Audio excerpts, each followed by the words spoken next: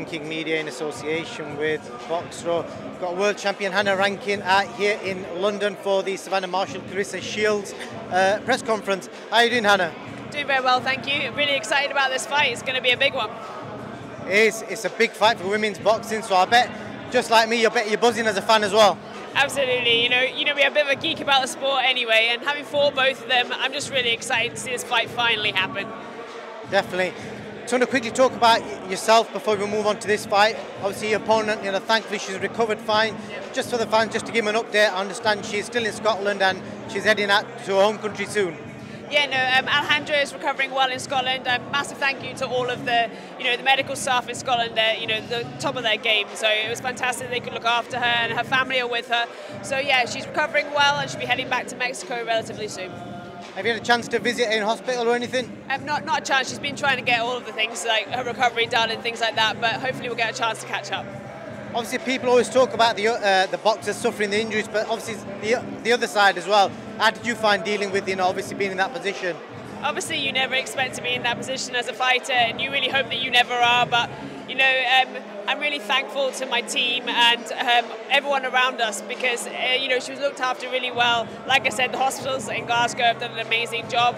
And she's full on the way to recovery, so yeah, I'm just really thankful. And it was a very stressful and scary time, but there were lots of prayers said, and thankfully they were answered. So yeah. Great stuff, Hannah. So as you alluded to earlier, you fought both women.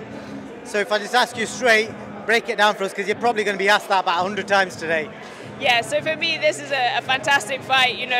Claressa, obviously, a much more established world champion. Savannah, she wants to unify as well. She wants this fight, and obviously they've got all the needle back from when Claressa lost to Savannah in the amateurs. So I think the build-up for this has been exciting, and that's why everyone's excited to see it. For me personally, like I've always said, I have Claressa winning this fight on points. But Savannah's got that one-punch power. She's a big puncher in the division. So you never know what's going to happen. Puncher, boxer, it's going to be exciting. Explain the power to me, because when you watch Claressa fight, she looks like she's really heavy-handed, but obviously the knockouts on paper don't show that. And Savannah, when you watch her box, she don't look like a puncher, but then she's knocking everybody out. Explain that to us. So I think with Savannah, she's got that sort of fluid, long, nice, relaxed style of boxing, and I think the power just comes with that. She's got long levers, she's really big for the division.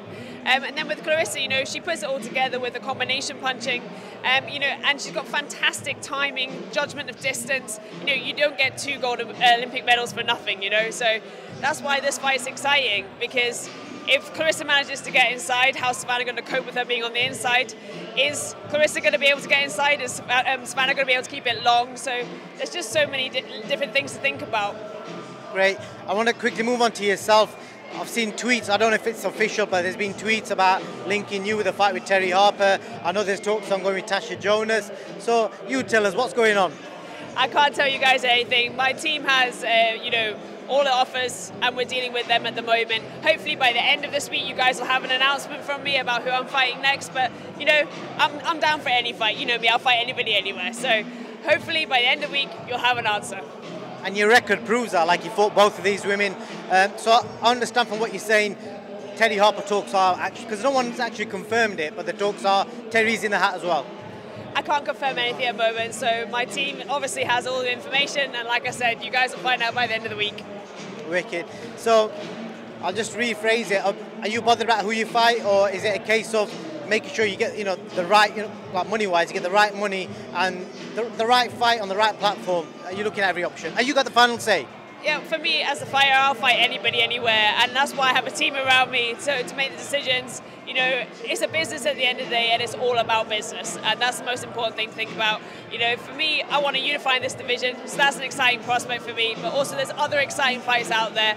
It'll just be which one makes sense for me and my team, but like I said, you'll know at the end of the week.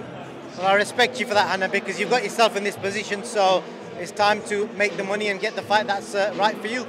Absolutely, and I think all fighters want to do that. I've worked really hard to get to this position, 17 pro fights, now 2 times world champion. It's time to enjoy it and get the fights that I really want. Thank you, Hannah. Unless you've got anything else to add, I'll let you go. Sorry, say again? Unless you've got anything else to add, I'll let you run. No, watch this space for fight news soon. Thank you so much.